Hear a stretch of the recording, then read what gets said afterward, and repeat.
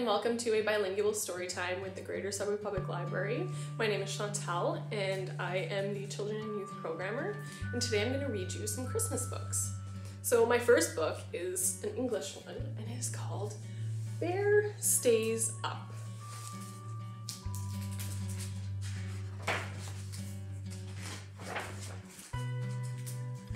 The day before Christmas, snuggled on his floor, Bear sleeps soundly with a great big snore.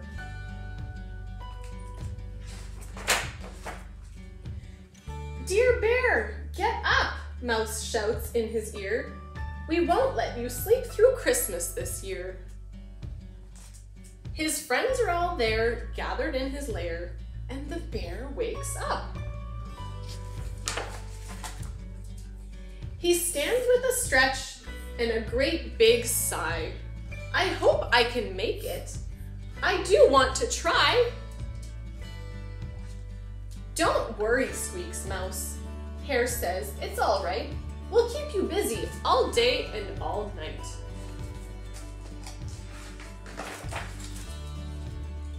He tries to lie down, but his friends all frown, so the bear stays up.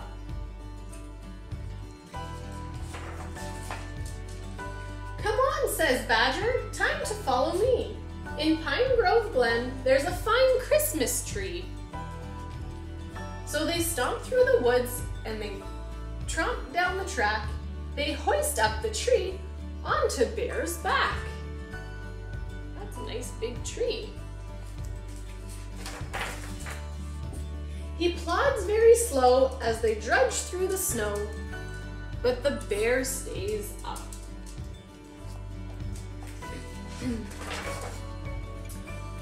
Back at the cave, Gopher brews mint tea, and Mole pops corn to string upon the tree. Raven and Wren bake a fresh fruit cake. The friends do their best to keep Bear awake.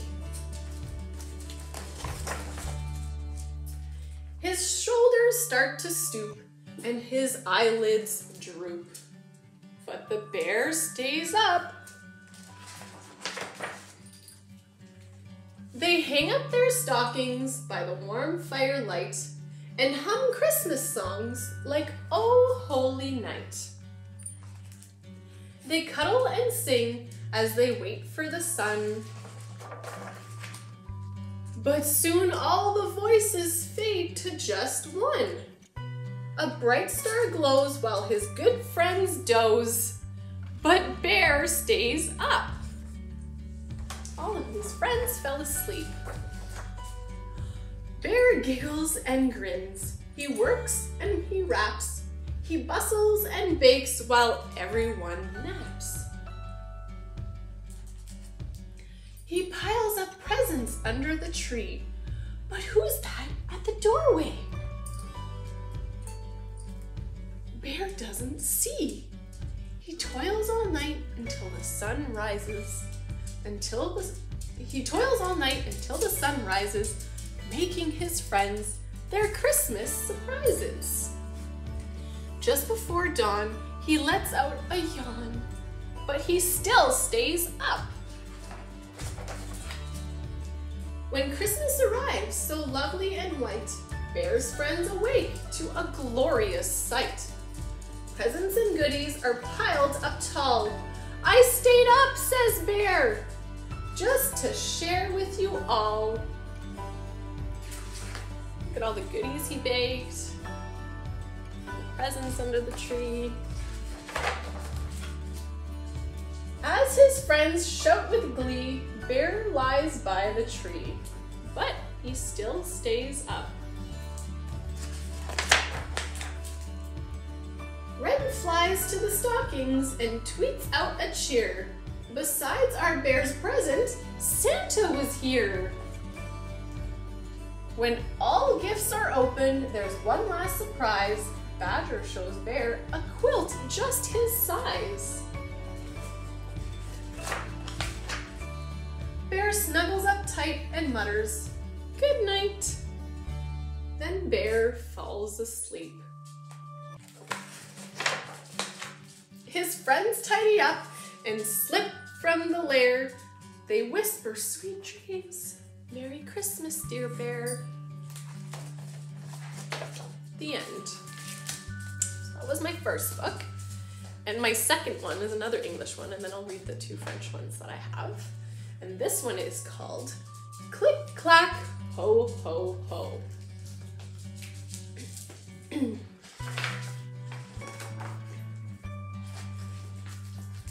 Snow is falling, lights twinkle, a few creatures are stirring. It's Christmas Eve. There is a jingle in the air. Farmer Brown stops to listen. Santa is on his way. Can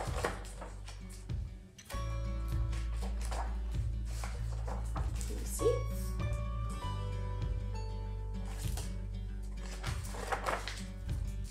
There is swooshing up above.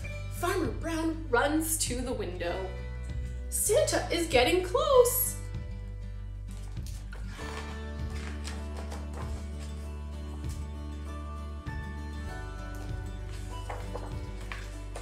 There is a pitter-patter on the roof.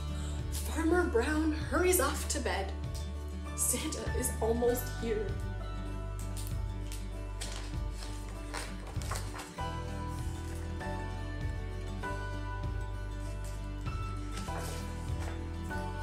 Ho, ho, uh-oh, duck is stuck.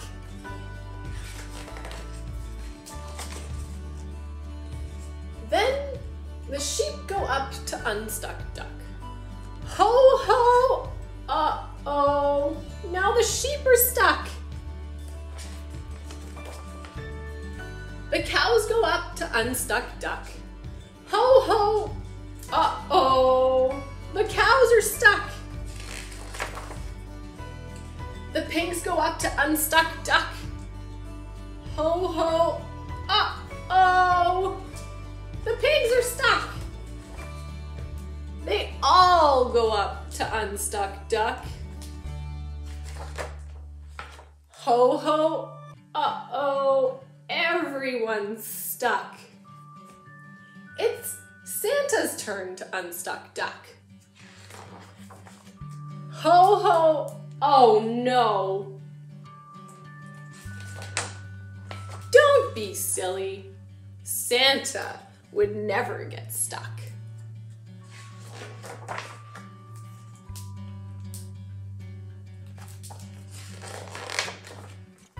Now all around the tree in the light's warm glow,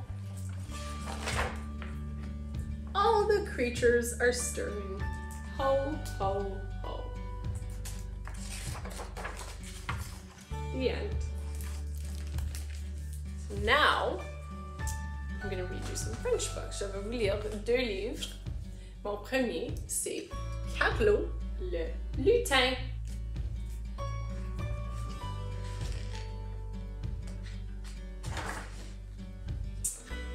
Oh, le réveillon de Noël, cette soirée si amusante, remplie de chansons et de lumières scintillantes. C'est un moment très entendu.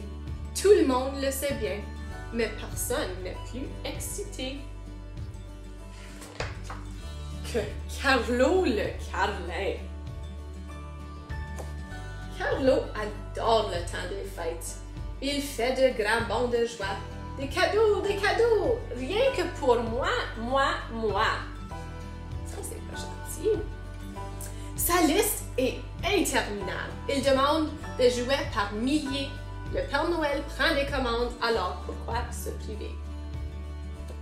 Regarde sa longue liste. Carlo a tellement hâte.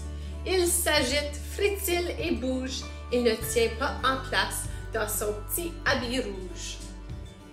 Je veux mes cadeaux, marmotte-t-il constamment. Mais quand arriveront-ils? Quand? Le Père Noël vient quand on dort, répond Marcel, son gentil compagnon. Mais Carlo crie très fort. Moi, dormir? Pas de question.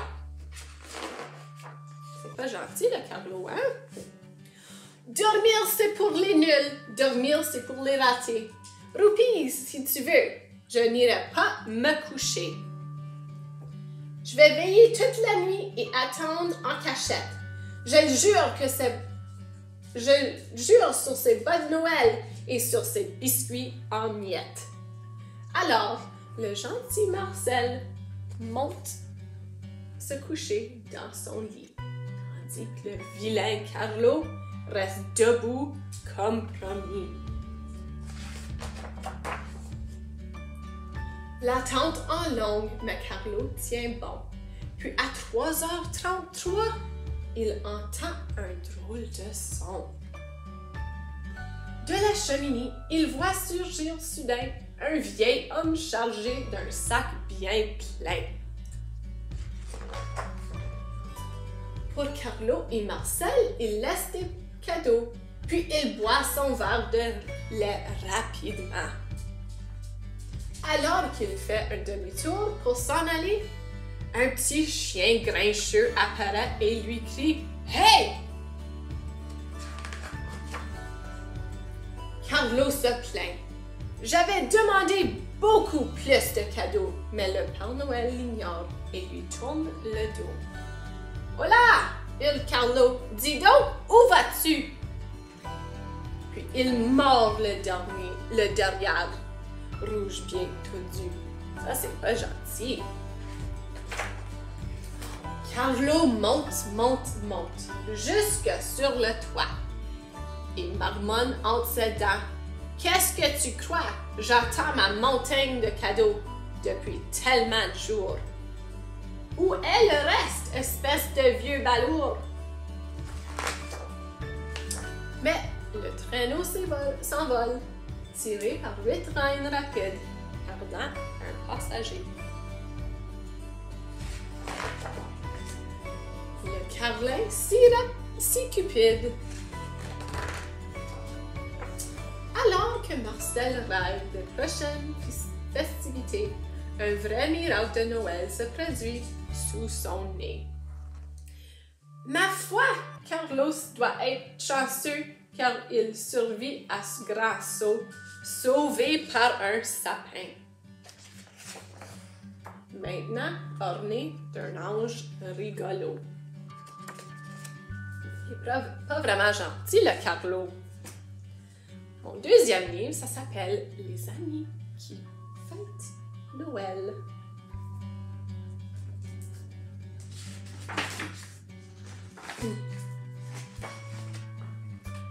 Il était une fois un ours, un orignal et un castor.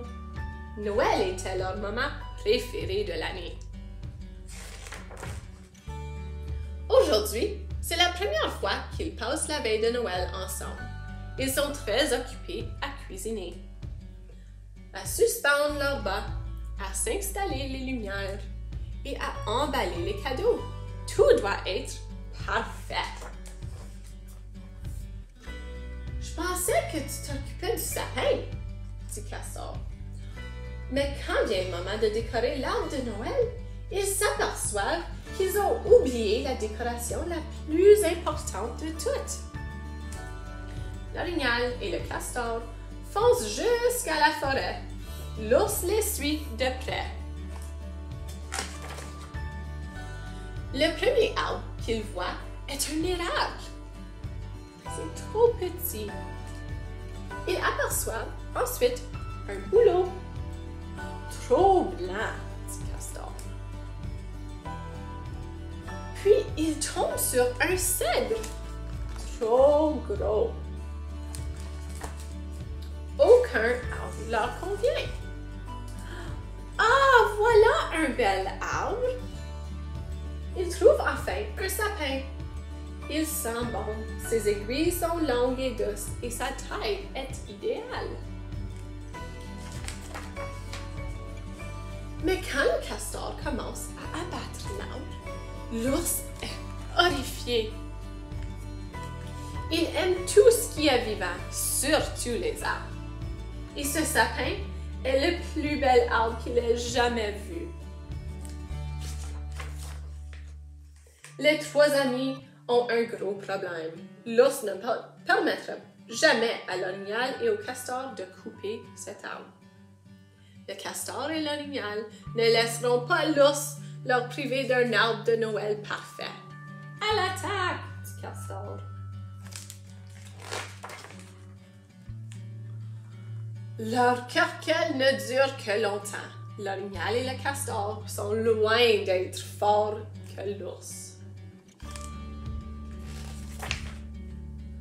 L'ours est content d'avoir sauvé le sapin. Mais il craint que son amour des arbres ne gâche leur Noël. Puis, il a une idée. L'ours prend son traîneau et retourne chez lui à toute vitesse. De retour à la cabane, l'ours prend toute la nourriture, toutes les décorations et tous les cadeaux. Il dépose soigneusement son chargement sur le traîneau. Le trajet est un peu plus difficile cette fois-ci. L'orignal et le castor sont soulagés en voyant revenir leurs amis. Dès qu'ils remarquent le cadeau, la nourriture et les décorations de Noël sur le traîneau, ils comprennent ce que l'ours avait fait.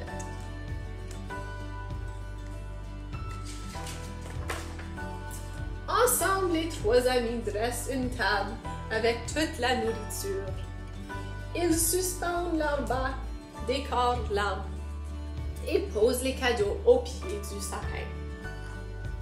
Puis, quand ils ont fini, ils font une bataille de boules de neige. L'ours, l'orignal et le castor sont enfin prêts et tout d'accord. Ce sapin est parfait et cette fête de Noël est très réussie. Merci pour me joindre aujourd'hui. Thank you for joining me today. Et on va te voir à la prochaine. Till next time. Bye!